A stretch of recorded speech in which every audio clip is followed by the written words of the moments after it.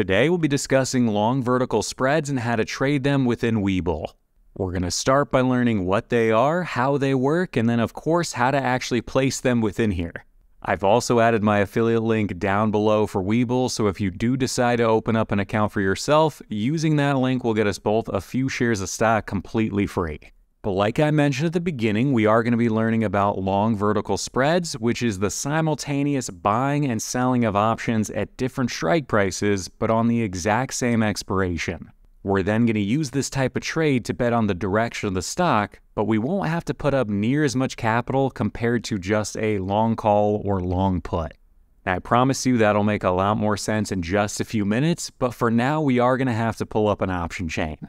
Now within Webull, the option chain can be added to pretty much any screen within here by simply accessing the widgets menu up here in the upper right hand corner. Looks like a little briefcase icon.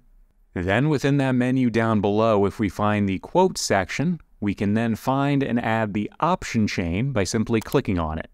That will then open up an option chain directly here in the center of the screen, and then I could actually drag and then drop that option chain wherever I wanted it. But in my case, I've already got one on my chart right now, so I'm going to go ahead and delete this one by coming up here to the little menu icon and then coming over to the right and removing the option chain. Let me also come over here and delete the Add Widgets menu so we can just clean up our screen a little bit. And if we now come back over here to the far left, you can see I've got a nice big option chain right over here, and at the moment I've got Google pulled up. Now jumping right in, explaining what it is we're actually looking at here, if we first look over here on the left-hand side, the very first thing you're going to notice is all of the expiration dates for Google listed right down here below. So looking here at the top, we can see it begins at 12 May of 2023 and goes all the way out to 17 January of 2025. If you were to look to the right of that actual expiration date in the center column here, we can see the number of days until expiration. So in the case of 17 January, that is 622 days from today. And if we were to come back above, and let's just say I wanted to open up, we'll just pick 16 June for now. If I go ahead and click on that, we can then see a nice little list of the available strikes for that expiration right here in the center. So beginning here at the $98 strike and going out to 117.5. If you wanted to expand that strikes menu a little bit further, maybe you wanted to see a little bit further out of the money for Google, we can always come up here to the strikes menu in the upper left-hand corner where it currently says 10. And by clicking on that, we can either select in the list below how many strikes we wanted to see, or we could just type in the number right down here at the bottom. So in my case, I'm going to throw in 14 and hit select. And now coming back over here to the center, if I scroll down a little bit, we can now see a couple more strikes have been added, and now I can see out to 97 and all the way up to 122.5. Now you probably already noticed, but if we were to look to the left of those strikes, you're going to find all the call options, whereas looking to the right, we can find all the available put options. You can also see at the top of the option chain all of these column headers up here actually telling us what information is being displayed down below. So currently I'm just looking at the Greeks for each of these contracts. I'm looking at the Vega, Theta, Gamma, Delta, and then the current price of the option right now, the current bid and asking price. But besides what it is you're looking at down here, when you actually decide which option you want to trade or which one you want to buy or sell, it's actually pretty straightforward. Whenever you want to buy an option, you're going to click on the asking price. Whenever you want to sell an option, you're going to click on the bid price.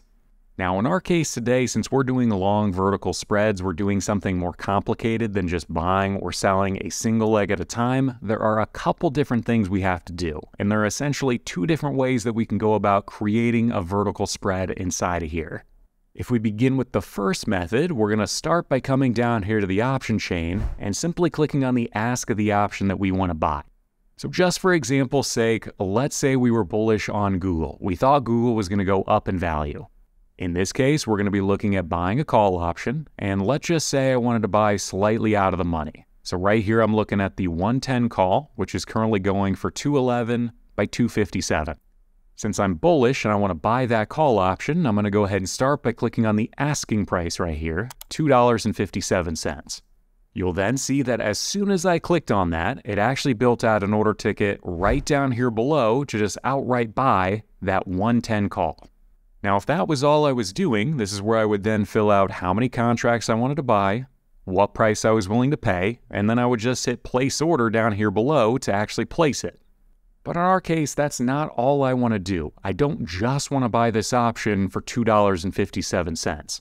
I want to turn this into a long vertical call spread to reduce how much money I have to put up for it and also hedge against volatility contracting.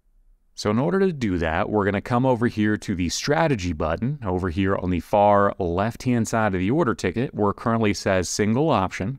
By clicking on that, it'll actually open up a menu of all the different spreads that we can do within here. In our case, we're going to come up above and find and click on the one that says vertical. You'll then see down here below, it actually builds out a vertical spread for us automatically. You'll see at the very top, it first tells us what we're about to do. We're about to create a vertical spread. We're going to be buying the 110, selling the 112.5, and we're going to be doing it for a total cost of 70 cents. So right off the bat, that's going to be far less expensive than just outright buying the call option for 257 bucks. Now we're only going to be paying 70 cents for this spread, although we do max out our max profit. We put a limit on our potential profit. But right here, it tells us exactly what we're about to do. So on the top line, we've got the overarching trade itself. We've got it right here telling us we're about to do a vertical call spread. And then right down below that, it actually tells us each individual leg as well. So right here, leg 1 is buying the 110, leg 2 is selling the 112.5. But let's actually say we wanted to adjust that a little bit. We didn't want to do the 110 by 112.5. We wanted to adjust the strikes a little bit. So to do that, we're going to come up here to this little menu, which currently says 110 by 112.5, and go ahead and click on that. That will then display a list of the available spreads that we could do. So currently it says 110 by 112.5, what we're currently doing. But I could actually move that to 112.5 by 115, or 115 by 117.5. You can see a nice long list of all the different strikes that we could adjust it to. You'll also notice down here at the bottom, we've got the width of the strikes right down here below. So it's currently saying I want to do a 2.5 point wide vertical spread. So if I wanted to adjust that, I could come here below, and let's say I wanted to move that to 5 points wide. So now looking up here above in the list of available strikes, you'll notice that each of these is 5 points apart from the original one. So here you can see if I were to click on this one where it says 58 by 63, that means I would be buying the $58 call and selling the $63 call on top of that. Since Google's currently trading for about 106, so let's go closer to the current price of the stock. Let's scroll down quite a bit. And for now, let's say we wanted to do a 110 by 115. So I'm going to go ahead and click on that one. And now that I've adjusted the spread, we can also see over here on the right, the cost of the trade has also been adjusted as well. So now if I were to buy this 110 by 115 call spread, I'm going to be paying $1.28 for it. Now to see a little bit more information about this spread before we place it, maybe we wanted to see the risk profile, we wanted to see exactly how much we could make, exactly how much we could lose. We could always come down here to the lower left-hand corner and hit this little graph icon. Now clicking on that graph is going to show us our risk profile. So this is how much money we can make in the best case scenario. This is how much we could lose in the worst case scenario. You're also going to see our trades themselves are in this little hexagon right here. So right now we're buying the 110 call and we're selling the 115 call. And what this is telling us is our max profit is going to be if the stock of Google is above 115 on expiration, we stand to make 372 bucks. If instead we're wrong and Google is actually below 110 on expiration, we stand to lose $128. So that's going to be our max loss as well as our max profit. We could also adjust the strikes right here if we wanted to by simply clicking and dragging left or right wherever we want to adjust those strikes to. And now if I were to let go, you can now see our risk profile has adjusted as well.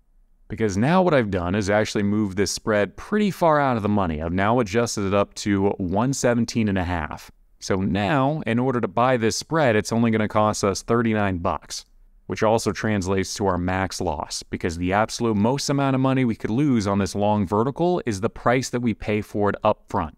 Now, in the event that we're right and Google actually moves up significantly, let's say it goes up above 122.5 a share by expiration, we actually stand to make $461 on this trade. But again, that's going to be the first method on how to place a long vertical spread within here.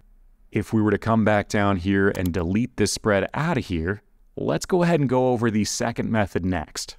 Now the second method is actually by coming up here to the upper left-hand corner of your option chain where it currently says single, meaning all we want to do is place a single option trade at a time, and instead click on that, and we're going to come down here below and find the spread that we want to create, in this case a vertical spread. You'll now see that right here in the center of the screen it actually builds out a vertical for us. So right here it's saying this would be the 100 by 105 call spread, this is the 102.5 by 107.5, 105 by 110, and you'll notice that each of these has a 5-point wide spread. The reason for that is because of my width up here in the upper left-hand corner is currently set to 5 points wide. If I were to change that, let's say I wanted to make it 10 points wide instead, looking back down in the center of our screen here at the strikes column, we can now see that each of these is now 10 points wide. Here I'm going to be buying the 105 and selling the 115, or here I'm going to be buying the 100 and selling the 110, and now what it's doing is it's actually doing the math for us over here on the left.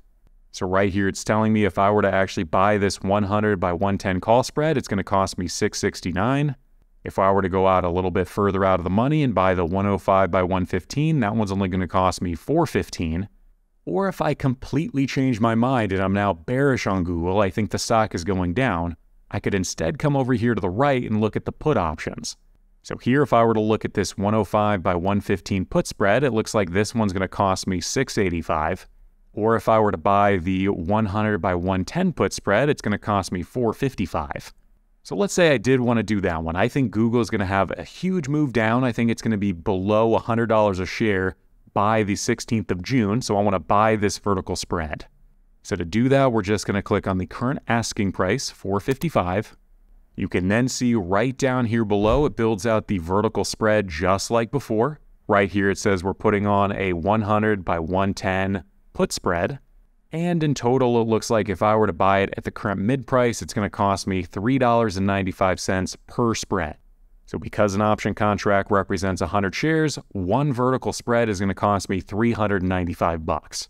You can also see right down here below, it does specify exactly what we're doing. It's saying leg 1 is going to be selling the 100 strike put, while leg 2 is actually buying the 110 put. If I wanted to take a look at that risk profile, we could come down here to the graph in the lower left. And now right up here above, we can see our risk profile is very different than on the call spread. So now it's telling me I actually want Google to go down in value. And if Google is below $100 a share on expiration, I actually stand to make $605 on this spread. If instead I am wrong and Google is actually above 110 on expiration, on the worst case scenario, or in the worst case scenario, the most I could lose is $395 for this vertical. You can also see if we were to bump this up, let's say I wanted to do 5 of these instead of just 1. Coming back over here to the left, we can see our max profit is now $3,025. Whereas our max loss is about $1,975. But again, that's how you're going to place vertical spreads within Webull. And when the time eventually comes to close out those verticals, you're just going to be doing the exact opposite. So if you bought the vertical to get into it, you're just going to sell it to get out of it. And in general, I would really recommend you close out these spreads before expiration. I would not take the risk of holding them through expiration and then getting pinned where the stock is between your two strikes. Because in that case, you actually stand to get assigned the stock or exercise your position, and you don't really want to end up with shares of stock, so I would really recommend you just close it before they expire. But hopefully that helps. I know it was a lot of information, but you should be a little bit more comfortable now within Webull and how to trade vertical spreads within here. There's a lot I only covered briefly, so if you are looking to learn more, consider checking out one of these videos next. You might find it helpful as well. Otherwise, have a great rest of your week, and I'll catch you on the next one.